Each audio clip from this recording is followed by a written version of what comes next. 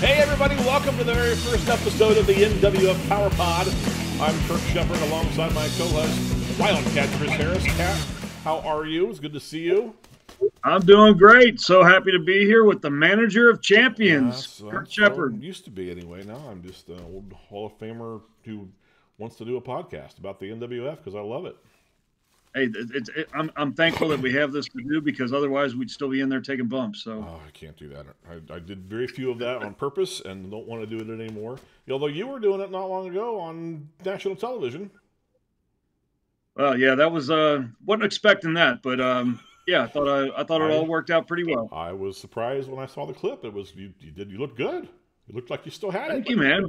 I kind of dug deep a little bit for something like that, and when I found out it was coming up, I really I doubled my time in the gym and really tried to get in as good a shape as I could for it. But yeah, it was a really great. I think it was about 6 weeks of a story, and and the way it ended. I mean, if you know, I never say never in wrestling, and I tried not to say the word retire. Right. But if that was the way it was to go out, then it couldn't happen any better.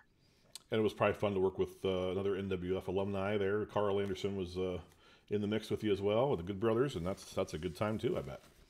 Absolutely, being with those guys is a good time no matter what. But yeah, being able to do something in the ring with them was even better. You know, I'm going on the Chris Jericho cruise in February, and I'll probably take my podcasting and vlogging equipment along with me, and we'll capture some of the action from the boat for the show. If we don't get canceled way before then, that's a long way off. This is our very first one. We'll see how it goes.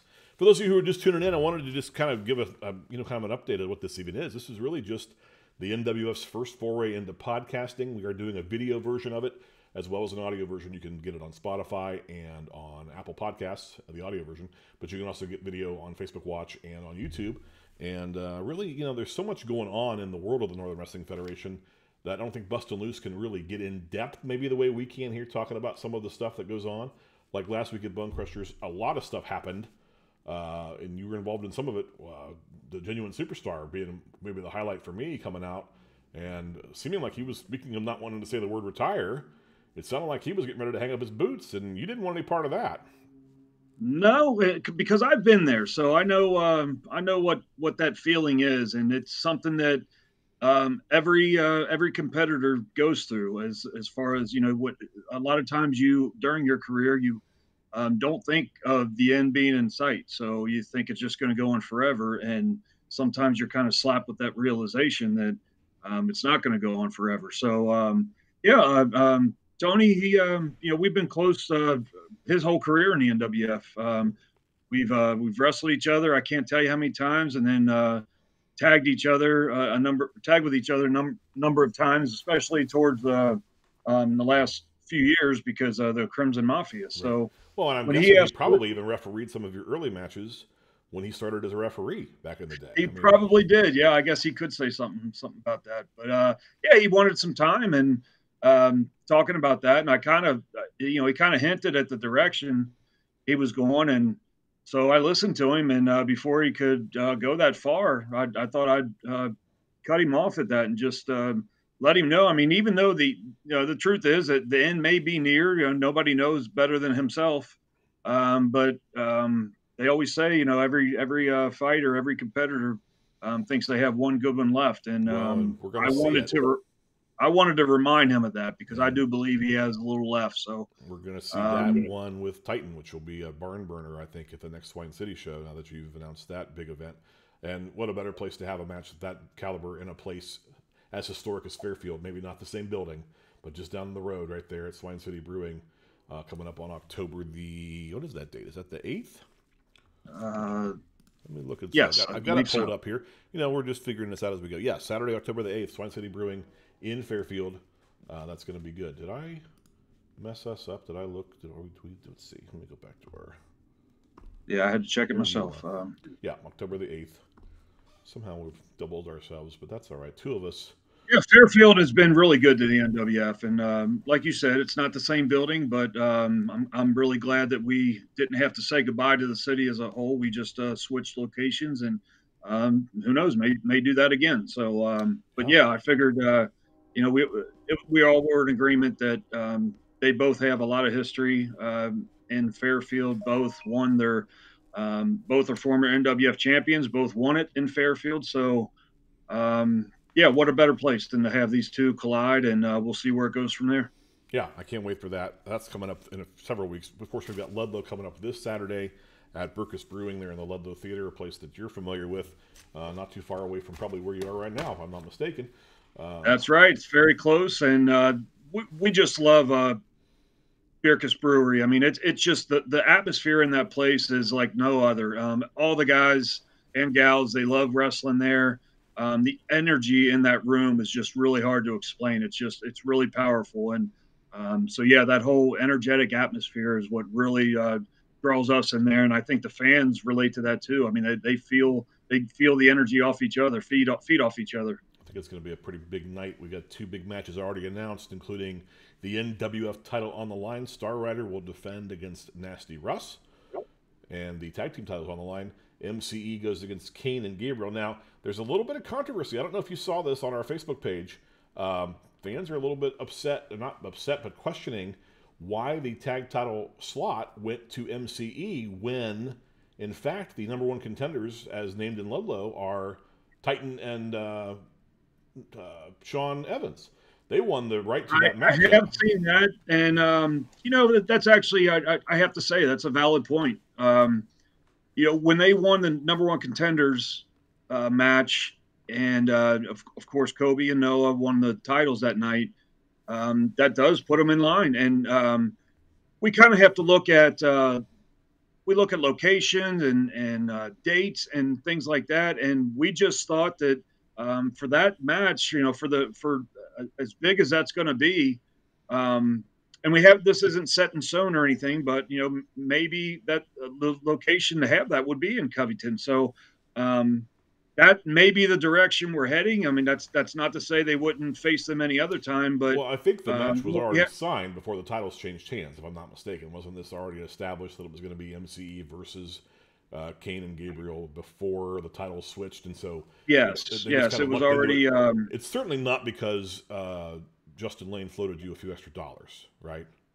Absolutely not. I've heard that going around as well. So, but let's just keep in mind, these guys, they want to be fighting champions. So every town we go to, they're going to want to defend their titles. So if we want to really, instead of going around the horn here with that same match over and over again, let's really build towards that match and someplace like Covington, and they're going to defend their titles against others as well. And MCE, I mean, they are a worthy contender. So sure. And you never know. We'll see if they can get through them. It might be Titan and Evans versus MCE after this weekend. You just never know. It very well could be. I mean, anything can happen.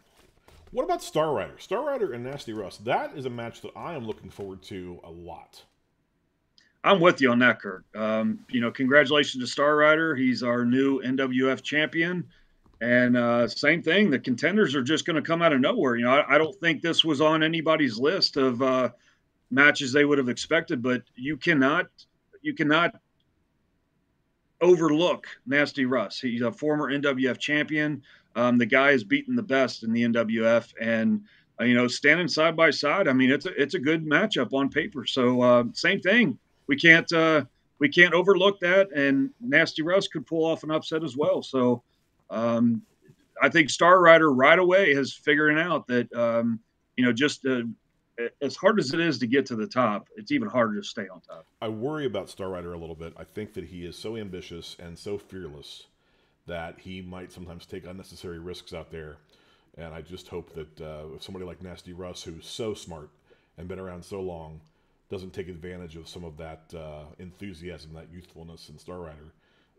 I think that's exactly what it'll do. I mean, that experience will, you take advantage of that. And if Star Rider, I think that's what people love about him, is that he does take sometimes unnecessary risks, but he takes risks. And you got a veteran out there like Nasty Russ. One mistake could cost you 3 seconds. Yeah, it's true. We'll see what happens. This Saturday night, it's Bircus Brewing in Ludlow. The tickets are on sale on NWFWrestling.com, the newly redesigned NWFWrestling.com, I might add. If you haven't checked that out, make sure you do that. Yes, you can get let's all check Busted that out. Loose, and you can get this podcast there as well as tickets for this weekend's event. I found something very interesting today when I was doing some research for tonight to record this. Today, this podcast is being distributed on Thursday, September the 8th. 26 years ago, on September the 8th, 1996, the Northern Wrestling Federation had an event at Peel's Palace in Erlanger, Kentucky, and this is the card. Are you ready for this? Been there a few times. Yeah. Bret Michaels defeated the Golden Dragon. I'm sure that was interesting. Bobby Harmon with the New Wizard defeated Dozer Dave, was the name he was going by at that time. Dozer Dave. Okay. Great NWF Hall of Famer. Billy Bear wrestled the Spoiler to a double countout. There was a 2-on-1 handicap match. King Kahuna and Tyron teamed up to take on Big Chris Justice, the All-American, prior to him becoming royalty himself as Prince Justice. Handicap match. And then took them both on. This is interesting. The Tower of Doom, with the Spoiler in his corner, took on Ivory Nichols. He actually won via DQ. But here's the one I wanted to ask about. There's actually two. Chris Harris defeated the Unpredictable Jamot in a weapons match. And then apparently you went on to win a survival match with 6 other people. You beat Bobby Harmon, Bret Michaels, Chris Justice, Sean Casey, and the Tower of Doom in a #1 contendership match. Do you remember that night? It's 26 years ago. Both on the same night? Apparently, that's what this card says that I have in my hand here. Hey, I was tough, man. I could do it. So you don't remember. The weapons shots must have been all to the head. Maybe. I do remember that weapons match because there was a big build towards that, and they call him Unpredictable Jamot for a reason. I mean, he was unpredictable as far as what he was going to do in the ring, but then you add weapons to the mix, and you're just putting yourself in a dangerous position. But what I do remember that night was I wasn't going to give him the first opportunity to do that. So, I stepped right up, and you would have been a very young kid at that point. I mean, you were not very old in 1996. Oh no, but I guess I was smart enough to know what I was dealing with. So I came to the ring with I believe a shovel, and Unpredictable Jamot was waiting for my entrance. I came from the back and snuck in the ring, and maybe it's not the let's say that the good guy in me, maybe not the best choice, but I had to take the first shot, so I snuck up from behind and whacked him with that. And well, by the time you got to a weapons match, you've also obviously had some pretty brutal encounters, and I'm sure he took some liberties up to that point. So I don't think anybody blames you for using some strategy to get the upper hand early with. Yeah, I mean, I'm sure there was a reason. What year did you first start wrestling? I started in '94. And that wasn't here. That was up north near where I grew up in Marion, Ohio, right? Yeah, Marion, Ohio is where I trained. I started my training up there, which is about, it's like 3.5 hours from here. So it's funny because I tell all these kids nowadays, they don't know how lucky they have it right in their backyard. I would every week I would drive up there, train, get the hell beat out of me for a few hours, and drive back home. Have to be up for work the next day. So and it was Charlie Fulton, right? The legendary Charlie Fulton. Until I got started. Talent, if you watch the old Peacock TV WWE archive stuff from some of the house shows back in the day, he's on there. He's on there, yeah. So he had, I felt it was a very credible school. He actually came out of the Monster Factory, which was very popular back in those days. Yeah. And the 3 guys, along with Larry Sharp, they split up into doing their own thing. So, gotcha.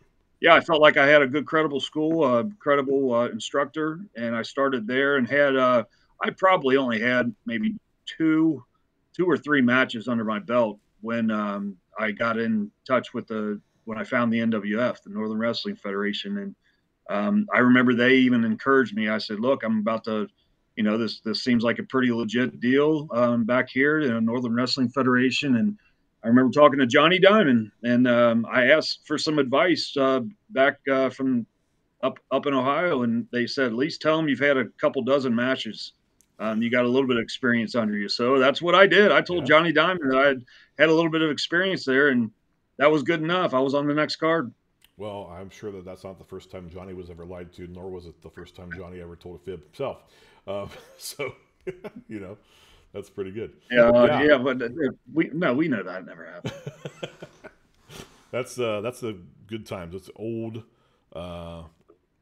memories there from Peel's Palace. No wrestling promoter ever lied. No, never once. If the fans who didn't get to go to Peel's Palace, I know lots of people kind of who are newer maybe to the NWF hear about it a lot, and we sort of romanticize it a lot because it was a pretty magical place. It's unfortunate if you didn't get to go there, but it also was kind of a pit.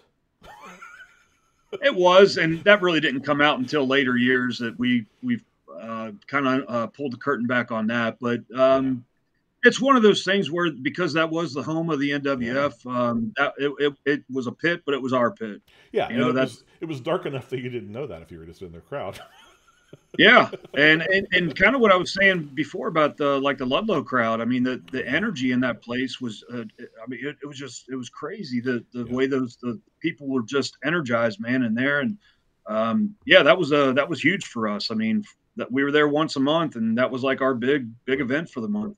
Ludlow reminds me, you're right, atmosphere-wise, the closeness to the ring, the energy of the people that are there. The whole feel of the building in Ludlow is probably one of my favorite venues to watch wrestling in now, because it's just so exciting. The people are just right there with you the whole time. Yeah, and it doesn't hurt to have a beer inches away from you. You can grab one of those and have a few of those. That always makes it a little bit more enjoyable. Sure. So.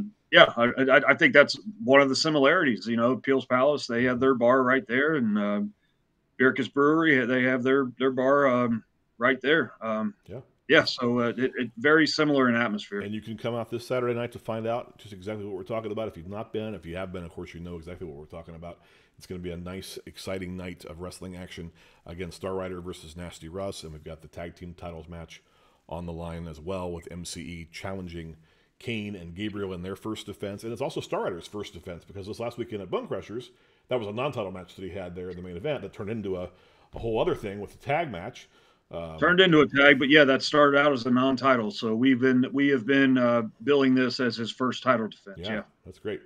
That'll be really great. Also coming up, we've got other events too. There is a fall festival in a town called Seaman, Ohio, out east. That's coming up on the 24th of September. We're back at Hits in Covington on the 1st of October. Back at Bone Crushers for a special Sunday matinee on Sunday the 2nd. That's a 3 o'clock bell time. And then, of course, we have the Swine City Brewing show at Swine City Brewing in Fairfield, October the 8th. And then, I'm actually really excited about this, too.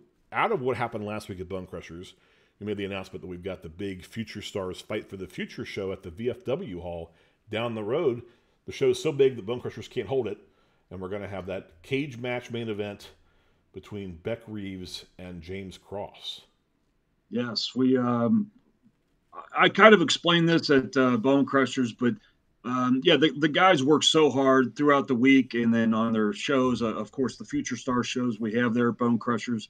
But we wanted to give them a really big one to look forward to and to really come out. And so we decided to go to that VFW. It's got a lot more room than Bone Crushers, so we hope all the fans come out, show support for your future stars. I mean, these are the guys that are going to be on the top cards for NWF for dates to come, and who knows, they could be your next TV star. I mean, it's happened before, so come out, support indie wrestling, support your future stars. And how much better to kick it off than with a cage match? I mean, these Beck Reeves and James Cross, they've been going at it for a while now. James Cross has held on to that title for quite a while. I believe he's said that with Beck Reeves this past week was his 50th defense. Wow. So yeah, he's you can't say he's not a fighting champion, but his tactics as far as getting out of matches at times, he's ran from Beck Reeves. I think Beck Reeves got a count-out victory. Then this past week, we had a lumberjack match to keep the guys into the ring. Yeah. But that caused some interference. Sure So then James Cross walks away with the win on that one. So let's just let's take all that, put it aside. Let's keep everybody from getting in the ring. Let's keep James Cross from running. Let's just surround the ring with a cage and let these two go at it. And let's see if Beck Reeves can pull off the impossible. Makes a lot of sense. I hear the dog there. We got a kitty and a dog in the same room. It sounds like right now. Mine is the dogs, and when I put the one away, that's when she really wants to come in and be part of it. So that's all right. We love our animals in the NWF. We're animal friendly. We are. We don't bring them to the ring, maybe like they did in the old days of the WWF, but we still, we're family friendly, dog friendly, fan friendly. We're just friendly. And that's what people actually tell me. You talk to people who come for the first time, they can't get over how accessible the superstars are. Like at intermission, you can meet the wrestlers, you can get autographs, you can get Polaroids. That's not something that happens at every wrestling show, and it really does make people feel like they're part of the action, I think, when they can get that close to the guys. That's one of the great things about indie wrestling, independent wrestling. It's you can say we're the minor leagues, but that's the thing. You have access to all the stars of the Northern Wrestling Federation. You feel like those guys, and which kind of gets you emotionally involved because you really care about these people. And they love to come out during the intermission, take pictures, sign autographs, just talk about what matches are going on. And I love that myself. And it really makes me proud when every so often I'll hear somebody, like you said, somebody that's new, and they come and they love the action. They love the professionalism of the place, and then they love getting to meet the wrestlers themselves. So it's all around just a great atmosphere, and we try to put everything we can into these shows. How many places can you go to a wrestling show and have a former WWF referee serve you a hot dog? Right there. Roger Ruff at a Bone Crusher is serving up the hot dogs for all the fans right there at ringside. We couldn't have a better leader. So, and he's been doing this a long time. Hot dogs and everything else. He's been doing it for a long time. All right. Anything else on your mind? Anything you want to make sure we talk about? We had a big show at Bone Crushers. Lots happened. We talked about the Genuine Superstar. We talked about the Lumberjack match. Talked about that. Oh, we do have the Pompano Joe and Dakota Wolf went to a time limit draw at the last show. Yes, and it's great to see Dakota Wolf back in the ring. He was out with injury, which was it was very unfortunate, but especially being so young in his career. Him and Mad Dog David Tyler, I thought they had formed an incredible tag team. Now they're back. I'm sure they'll be in the tag team ranks very soon. But as far as the last week at Bone Crushers, that's a true test when you first come back to be in the ring with Pompano, and he went 10 minutes with the guy, and we're coming back next time at Bone Crushers, and they're going to have a 20-minute time limit. Yeah. So we'll see where that goes. That'll be interesting. Pompano is definitely our marathon guy. He can go out there probably for 60 or 100 minutes and not break a sweat sometimes. So no, he sure is our guy. Dakota Wolf can do that. We also have the so MCE will be in action at the next Bone Crushers event too against the Octane Brothers, and that's going to be a tornado style tag match. Yeah, so I thought it'd be a great matchup to put these guys together. They kind of started some real intense exchanges. I'd say a couple months ago, it happened in Covington, where MCE jumped those guys out in the parking lot. Where I think I was inside doing a promo with somebody, or at least watching one, and I got called out and found Joe Pro and Juice on the ground. So that started pretty intense. So why not give these guys the ring and let's see where they go from there. Well, it doesn't surprise me at all that it got a little out of control at Bone Crushers. They weren't listening to the referee. They were ignoring the tags. So, that might be I'm old school. I'm not ashamed to admit it. That's an old school way of doing it. So let's just take the tags out of it. Put them in there, Texas tornado style. I love it. And we saw, of course, Jaeger Wood. He was in there with Master Destiny. That was a a good solid matchup. Two future stars. Mr. Destiny's made his way to the main roster a lot, and sure has. So a lot of potential. You know, that's the nice thing about the Bone Crusher shows is you get a nice mix sometimes of future stars and sometimes veterans and main roster stars. You don't know who you're going to see. You never know who's going to show up. You never know what's going to happen at any NWF event. It's a future stars event, but a lot of our main roster guys will come and show some support, and many times you'll get them in some matches. I mean, we just had 3 of our top stars with Star Rider, the champ, Rex, Adam Swayze. They performed on Bone Crushers last Saturday night, so you get a little mix of that. Yeah, you're right. And then on the big shows, when you're expecting our main roster, you get sprinkled in with some of the future stars that we feel like have stepped up and are doing really well. So, want to take them to the next level and see how they do. Some will sink, some will swim. I imagine that's the benefit too of you being so hands-on and being able to go to training and be able to hang out at Bone Crushers and kind of scout the talent and see who you think is ready and who you think is ready to get in there and mix it up with the main roster guys. Yes, that's that's a lot of what we're looking for too. And it's a big deal to even put them on a Future Stars show. That's already a big deal for them because they're making their debut. And I always tell them, no matter where you go in your career, no matter how many matches you have, what cities you go to, you will always remember that first one. So that's a really big deal. So I try to encourage them on times like that. It's not just another match. This is one they'll always remember. And they get to come out and show their talent there. And the more matches they get, the more experience they get, the better they're going to get. And then their goal becomes getting on the main roster. And we definitely need the fans there to make that extra element that you need to really up your game, right? I mean, I think you would probably say that the fan energy that you feed off of as a wrestler in the ring is unquantifiable when it comes to making the determination of how good you're doing that day. Yeah, it's really huge, because these guys train every single week, and you can have so many training matches, but when you get the feed off the crowd, it makes a huge difference. So we really appreciate whenever all those fans come out and support the future stars because, like kind of what we said about Peels, Bone Crushers, it's not a huge building, but it's our building, and so the more they come out and show support, get behind these superstars and show them that the crowd is just as much a part of the match as they are. I love saying, the referee might be the third person in the ring, but the crowd, there's as much part of it as everybody else. So yes, makes a huge difference. So we appreciate the support. We love our fans, and we're hoping to be able to incorporate you into this podcast at some point. We might even do some live streaming. We might even do some live recording. We definitely want to answer your questions. If you have anything, you can shoot those to the Facebook page, or you can email us through the website as well. And we would love to answer any questions you've got about anything related to the Northern Wrestling Federation or Wildcat's career or my tiny career outside the ring, making trouble for people and behind the scenes too.